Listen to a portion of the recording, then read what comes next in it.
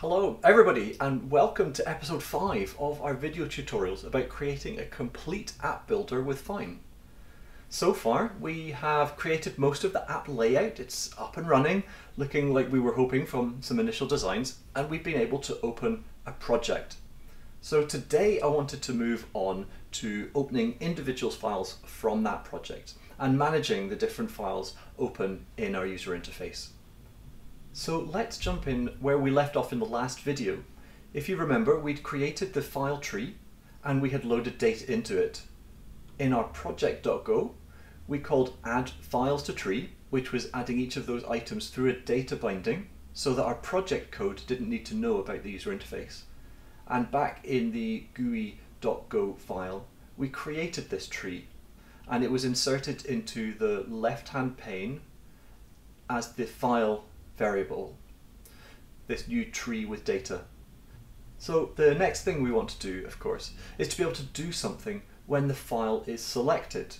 Let's just open that up again to remind ourselves where we were. So if we just run this project, we will get open a familiar looking window and we can open a project that I had before, and we can see this file tree expanded here, but nothing is happening when we tap on it. So let's work on that right away. Once we've constructed this file tree, we're going to want to perform some sort of interaction on selection. And we can just set on selected for files. And that asks for a function that takes a tree node ID. Well, that absolutely makes sense. So that's a widget.tree node ID, and we want to do the appropriate thing when that occurs. So we're going to want to look up the URI for the item at that node. So first of all, we need to understand how to get that from the file tree. So file g.file tree contains it, and we want to get not the item but the value. Yes, there we go, for the ID, and that's going to return the URI and potentially an error. And in this case, we, I suppose, could have any number of unknown error occurs. I'm going to try and be a little bit better about error handling, but for now we'll just check if there is one. If it's not nil, then we'll use that dialog package again and show the error, just passing the error. And we need the window that our GUI is shown in, and we will then just return. There's nothing more that we can do. However, we now have the URI that the user just selected. So we're going to want to, let's say, open file at that URI. And we're going to create a new method on this GUI type that opens files. So let's go ahead and make that function, I suppose. Pop it in here.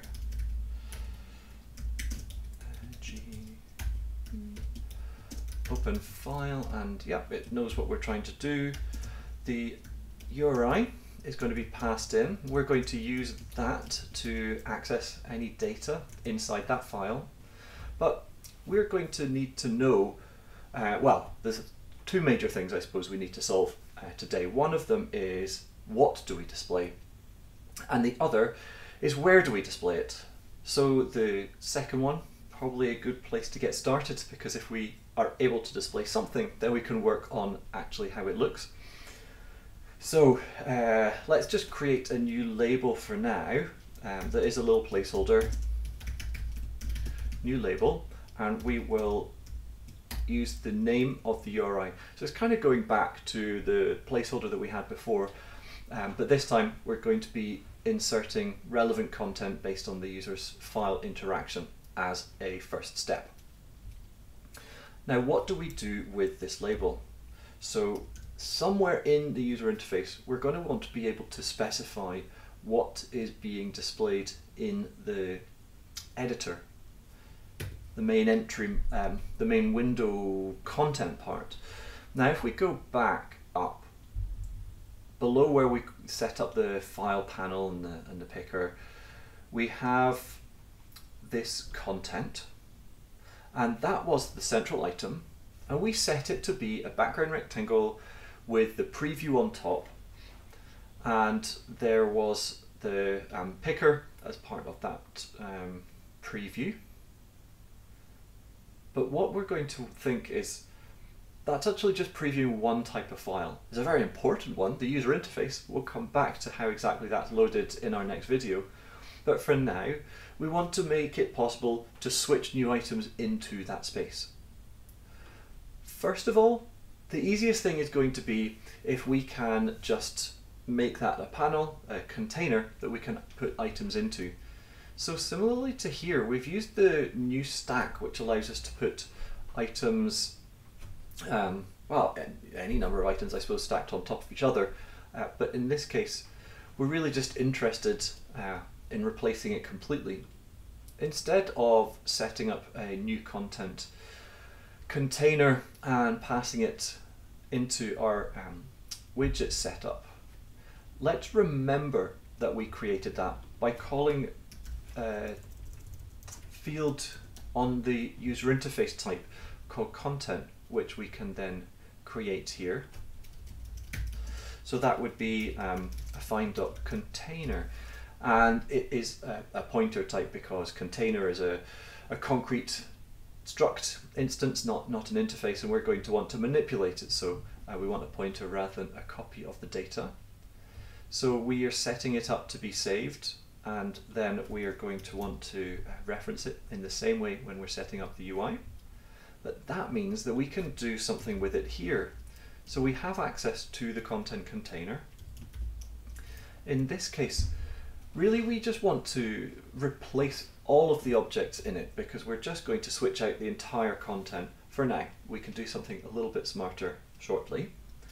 So we can say it's a new slice of canvas objects, which comprises just our label at this time.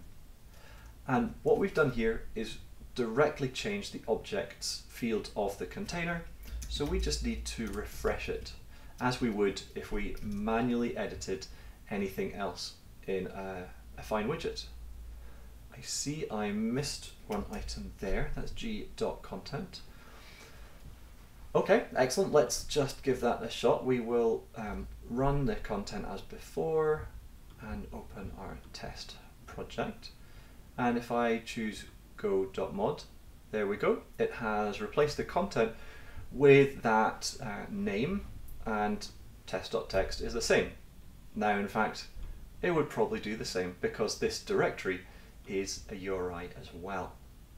So before we go too far down that path, let's just double check that the file that we're wanting to open is in fact a file. Let's just put that check in here. So listable, and I suspect an error would be returned if we ask storage if the URI that we've been passed can list. So that means is it a directory or equivalent. So if it is a directory, or honestly if there was a problem finding that out, so if there was no, if the error was not nil, then we're just going to want to return right away. That's not something we can handle. In fact, we could probably go further in the future. The user interface would potentially be able to unselect this item, because then we don't have an item in the tree looking like it's selected when there's a different item being displayed in the editor. But I'll leave that for later. For now, we're just going to drop out and not try to open anything to do with the content. Okay, so we have managed to interact with the file tree. We know what the user wants to open, but we want to display something when the user has requested this file to be opened. Now, this could be a lot of different things depending on the type of file that has been opened.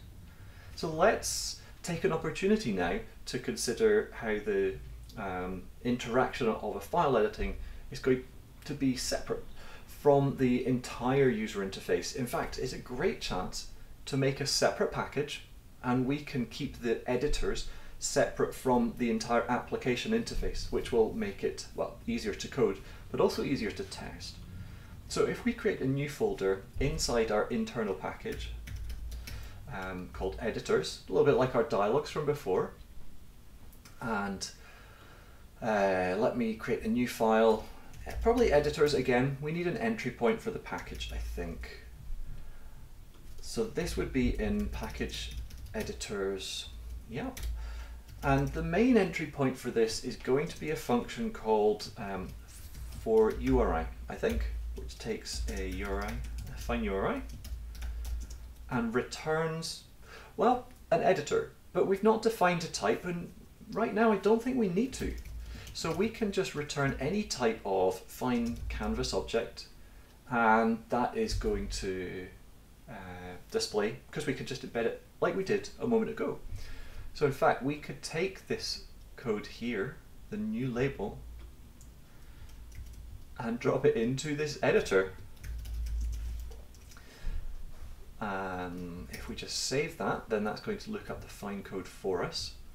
And at this point, we can detach from the specific piece of code we wrote by looking it up. Editors.forURI, passing it the URI, and that edit variable is going here in place of the L before. So we've refactored a little bit. Obviously, nothing has actually changed in terms of user interaction. We're just returning this new label.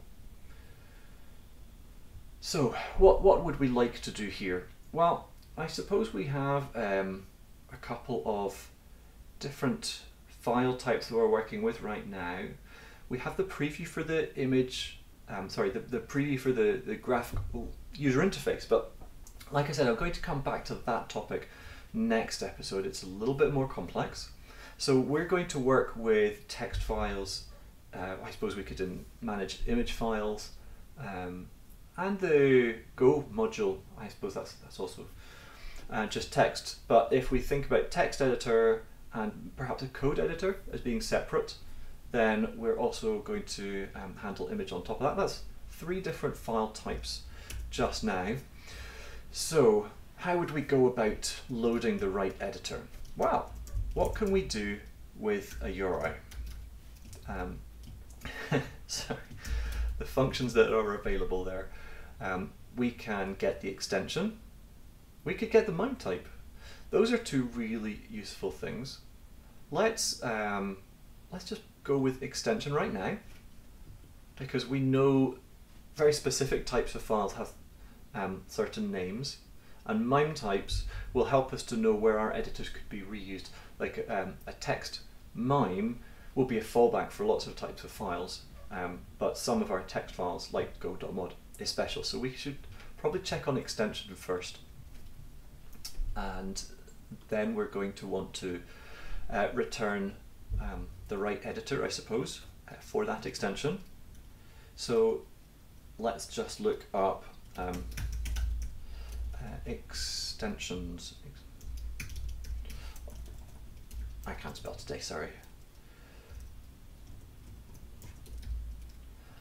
And really we want to just return something that we can instantiate with the URI that we have been given.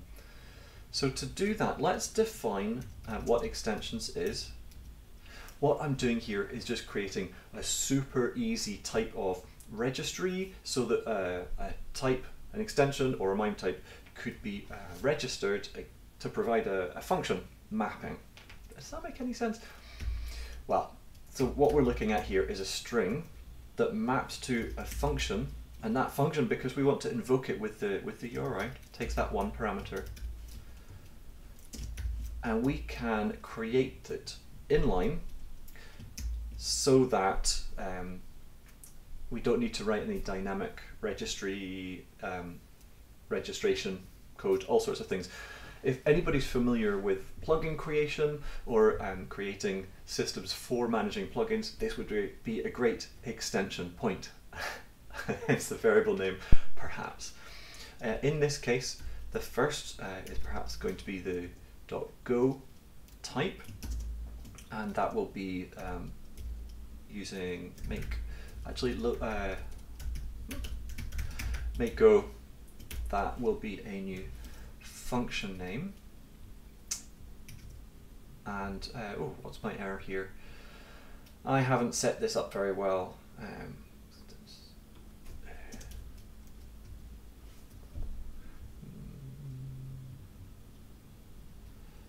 have to find. Oh, silly me! I'm sorry. My head is not in Go today.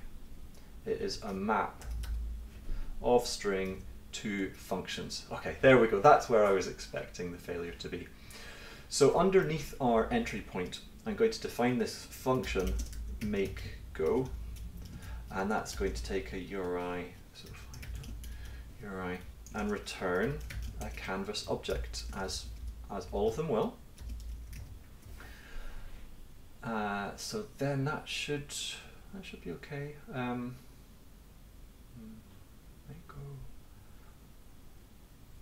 Oh, I forgot the return type for the functions that we're mapping to. So that would have passed momentarily, and then broke again. So now this is all correct. We have our little registry of extensions, which has one item for now. We're looking it up in for URI and returning. Oh, well, let's be good citizens here. And the editor okay, let's check whether there was something returned, because the map could easily not have that type of extension in it. So if it is not okay and we weren't able to handle that file type, we could display a dialog, we could return an error. Let's just return an inline warning for now. We could do that by just returning a new label like we did before, and say unable to editor for and that would be u.name. So we'll end up displaying, excuse me, that's just a string concatenation. So return an error, which will just be displayed to the user because we're returning something to be displayed. Nice and easy. And then otherwise return the editor. Excellent. Oh, sorry, no, the editor is created by passing in the URI to its function. This make go function is going to be invoked and pass in the URI. While we're here, one nice thing that we could do is actually just double check that the extension is going to match on lowercase. I can't remember if it does or not, so let's be extra safe again.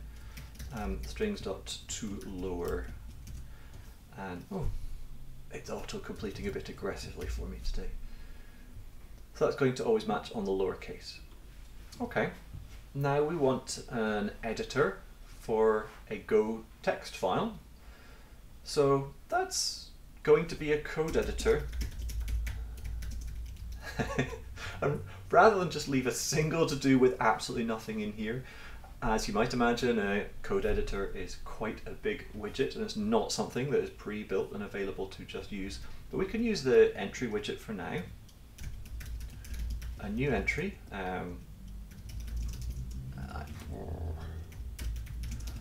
There we go, code. And to make it feel a bit more code, we can set the text style to be monospaced.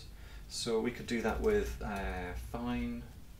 Oh, it was suggesting it there, text style, and put the monospace flag to true. So that's going to set up an entry where all of the characters are equal sized, spaced evenly, which you'd expect. I think most people probably use code editors set up that way, but it doesn't have any content. Let's see what we can do about that. So to read the contents of that file, we're going to need this URI, that's specifying where it is, and the storage package, sorry, to access the reader.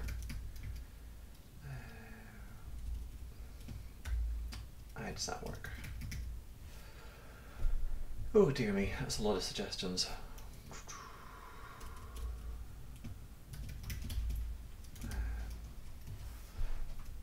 Storage package isn't found. Okay, come on, let's get that in there. That's possibly why the suggestions weren't super helpful. Let's try that again. Reader, that's what I was trying to remember. So we pass in the URI and we get back a read closer and potentially an error. As always, good to check the error content. So if the error is not nil, oh, well, we have an opportunity to be a bit cheeky here again. So we could, I suppose, say unable to read and put the name in there again. I'm already getting the feeling that I'm going to come back to this, possibly between episodes, and tidy it up so that the editors, when they're opening up, can return an error, and that would propagate all the way up so that we're not just injecting visual representations of errors. That's going to be less useful to work with. But let's just charge on through right now. Return this code. Otherwise, we have a read closer. Now, if you ever do have a read closer, it's important to remember it must be closed. So we will call that in our defer, so that once we're done, it's going to close that reader up for us. And then we want to read it all. Read all of the reader. Oh goodness, I'm sorry, that was deprecated and moved to IO. So that is going to return a byte slice, and again, potentially an error. So that will be the content or data. I'm going to ignore this error just for speed. We were able to open the reader to it, so I'm pretty sure there's not another error creeping in there right now. We have the data, so we can, I suppose, pass that in, set text to the content of that data. Yep. Okay, that should be pretty straightforward, I think. Yeah. Well, before we move on to just plain text files, let's give that a quick run and see what's happening here. I will open the same test project and oh, there was no Go file. Goodness me, I forgot. Let's just echo package main into there, as that was in example, testing 2, and try running that project again. Soon we'll be able to create files, but for now, let's just make a dummy one in there so we can open what is here. And there we go, package main is in our main.go. Oh, that's excellent. If we flip to go.mod, it was unable to find an editor for the file. So that's, I suppose, what we're expecting. Like I said, I don't know if an inline error like that is best, or if a dialog saying there was an error and it unselects, like we were going to do with dialog, might be, like we were going to do with the directory, that might be better. But anyway, we're moving forward. So before I move on from here completely, let's just drop a text editor in as well. So we have the .go, and we can add .txt as well. And I suppose, would there be other types as well? Well, you know, for now, I'm going to just say a markdown file is a text file as well. Clearly, we could add a pretty nice markdown editor at some point, but for now, let's just gloss over that. We're going to want make text. That is going to go here. And of course, the code is hugely duplicated here. So what I'm going to do is take this text creation code and put it into make text and take out the text style. So now we have just a regular entry, and we can pass that back here. In fact, I don't need I took the comment out. Didn't pass it in even. So what can be done here is call make text with this URI, and that is the code. We know that is a widget.entry, and so we can set the text style of the entry that we returned to monospace. And now we have, potentially a little confusingly, but a text entry which is normal, not monospaced font, which may or may not be your preference, and a monospaced editor that's standing for a code editor. Cool. Now, I expect that's going to work just perfectly. And let's go and add one more while we're here. So a PNG preview tab might be quite nice. So image is probably a good way to go about that. I was trying to keep these in order, and would it be in order of file? Or yes, I suppose it would. Oh dear me, probably not something to obsess about. So we'll create make image. That will be right here. Now we've probably got something even easier in this instance, because Fyne, I mean, it understands images inherently, really. So we can probably do something pretty easy. New image from, and there you go, new image from URI. We're going to be able to pass in our URI. It should do something pretty smart about it. It's just going to return a canvas image. So we could return that right away. However, I'm going to do this instead of just returning directly, because when an image is loaded into the UI, like any widget, it's going to try and fill the space available. That's great in most cases. It's what you want. You don't want to be battling how big should something be, how does it impact the stuff next to it. But in this case, we really want the image to fit inside and maintain its aspect ratio, so we don't get it kind of skewed to fill the space. So we can set the fill mode, and that is going to be contain. You see there's a few different options. Original is going to try and specify 1 pixel on the output device is 1 pixel from the image. Sometimes useful, but not very often. Stretch is the default. That's going to fill the space available.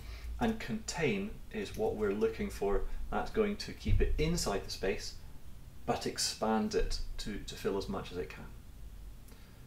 Okay, well, let's have a look at that.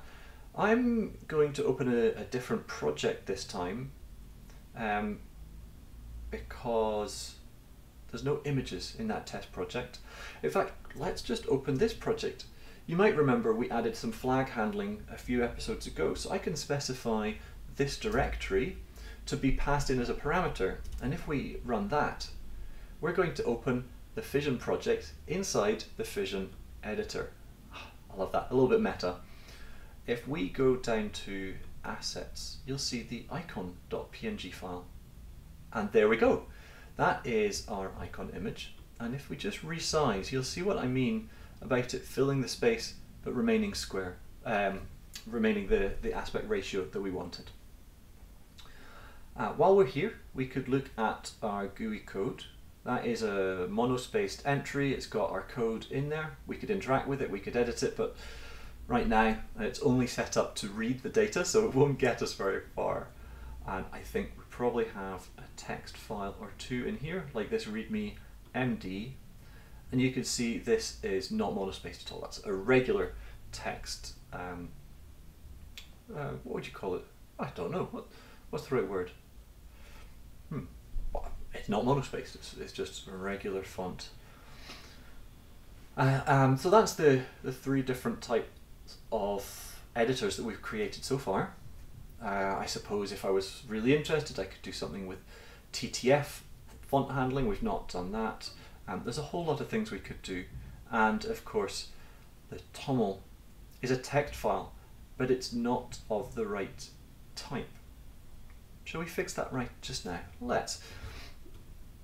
So when we look up the type of our editor, we are just saying, do we have one with that type of extension?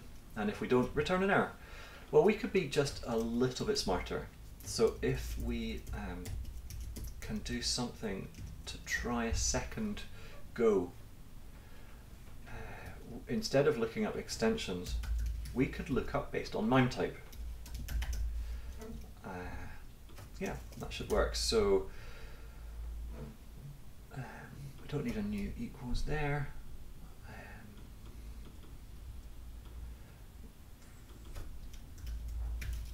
Actually, let's say file and then MIME, just in case it's helpful at this stage. Oh, that should be a plus. Otherwise, in this case, we can again just return the editor instantiated. And to make this work, we need something like extensions, but this is from MIME types. Now, they do have the same type. Their MIME types are strings, just like extensions are.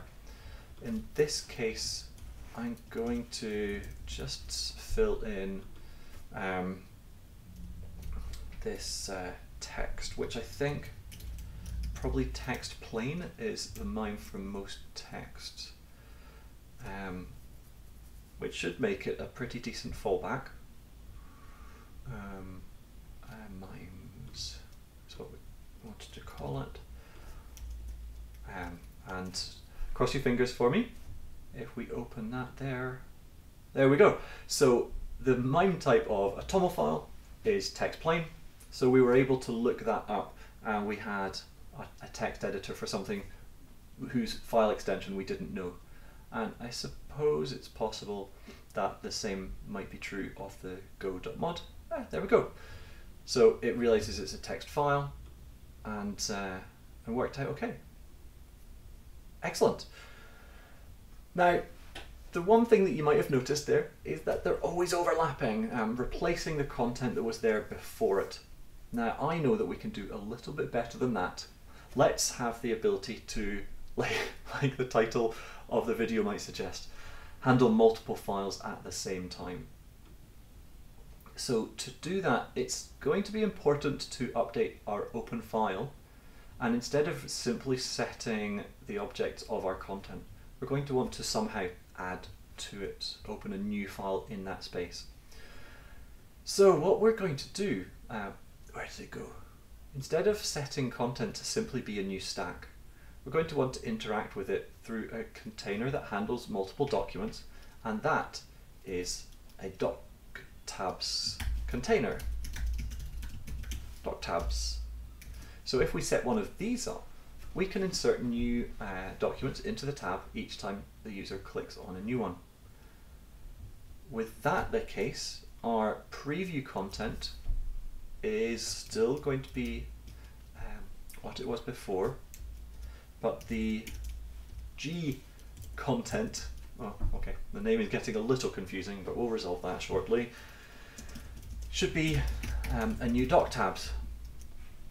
And we can, just for the purposes of setting up this how it was before, pass in a new tab item, and that will be a preview.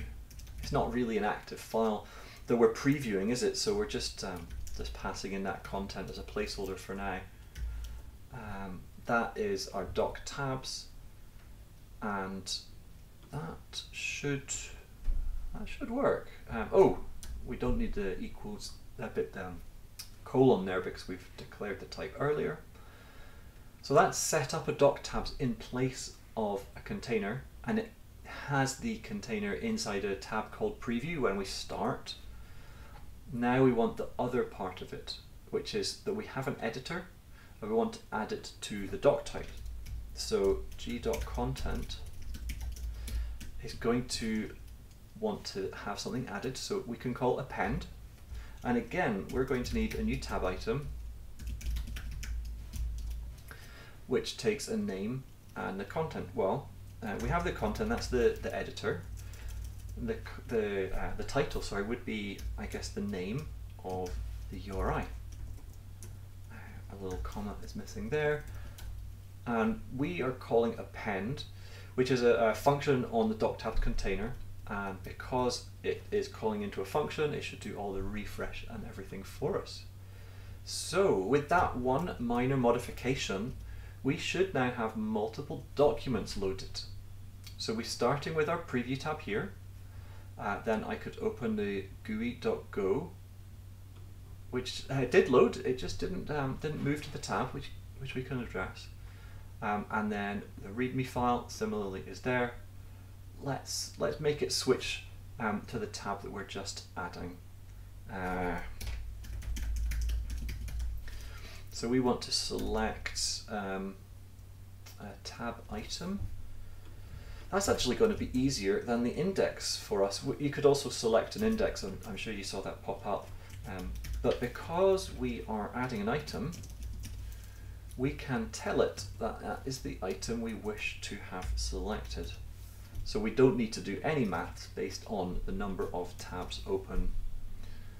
So now when we open this file, it opens the GUI file here, it opens onto the README file, or again we can open the icon file. And we can switch between these editors, and indeed we can close them and just tab around. Wow, that was pretty easy, I think. I hope that you find DocTabs just as useful in your project as well. Clearly, being able to close them like that could be a problem when we add edit support, but you'll find that a tab item in DocTabs can be interacted in the about to close. So there's a close intercept, much like with a window. So it will give you the opportunity to say, actually, don't close this right now. I want to ask the user if it's okay, or ask them to save. One thing I thought it would be worth looking at though is that if we open the README, it is going to open again. And of course, we're not actually reading the file. So we have two different copies of it. Let's just see if we can resolve that issue as well. Well, it shouldn't be too difficult really. The DocTabs itself is quite happy to open the content multiple times because the name doesn't have to be unique. In fact, the content doesn't have to be unique. You know, we could have multiple copies of the same thing opened if we wanted. So this is, it's like on our, it's our choice that we don't want to have the same thing opened twice. So in that case, we're going to want to, I suppose, maintain a map of what is open. Yeah, I think that would be right. So let's just jump up here. That's going to be something like open tabs. What's that going to be? It could be a slice of items. Actually, I think it might even just be easier. Oh, didn't ask for you emoji. It might be easier if we have the URI as the key to a map. Then it's really easy to ask if it's there or not, and super fast as well. And I mean, it could go to anything essentially. That might be useful in the future. I suspect there's some state that we'll want to handle, but for now, I don't think there's anything I can think of. So let's set this up. When do we create the GUI? That is an interesting question. I think that's back in our main. Oh, it doesn't matter. We'll set this up appropriately when we need it. So if we come down to open file, then we're going to look up the item that's there, and then if it's present, we'll want to not open it again. Okay, so found if found item in open tabs. If it is okay, which means we did find an open tab. Oh, I forgot we need to actually look up on the URI there. Then we're going to want to do, well, return. Essentially, we want to ignore the request. But of course, we could do better than ignore the request. We could actually go to the item, couldn't we? So if we do that, select the item, then I think it solved the problem of what is open tabs. It is mapping from a URI to a tab item.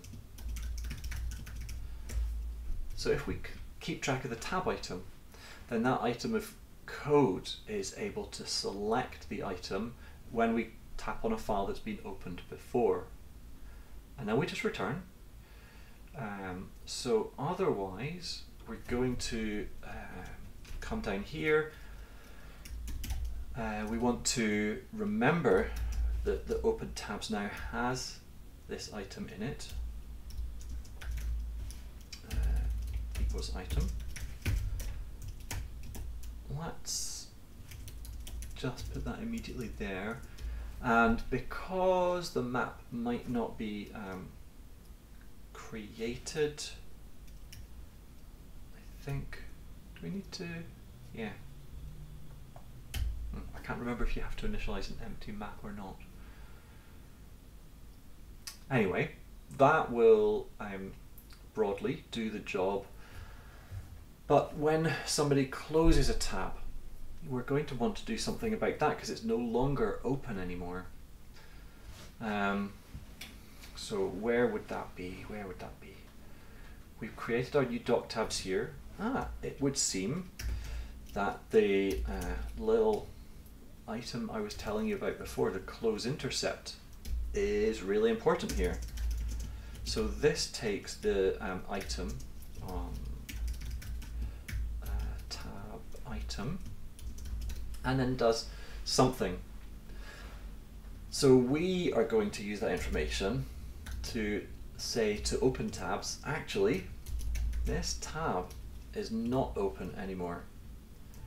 So that open tabs no longer has the URI that was in that tab open. Now we know what the tab was, but we don't know what the URI was. So alright, we're going to have to just do a little iteration here.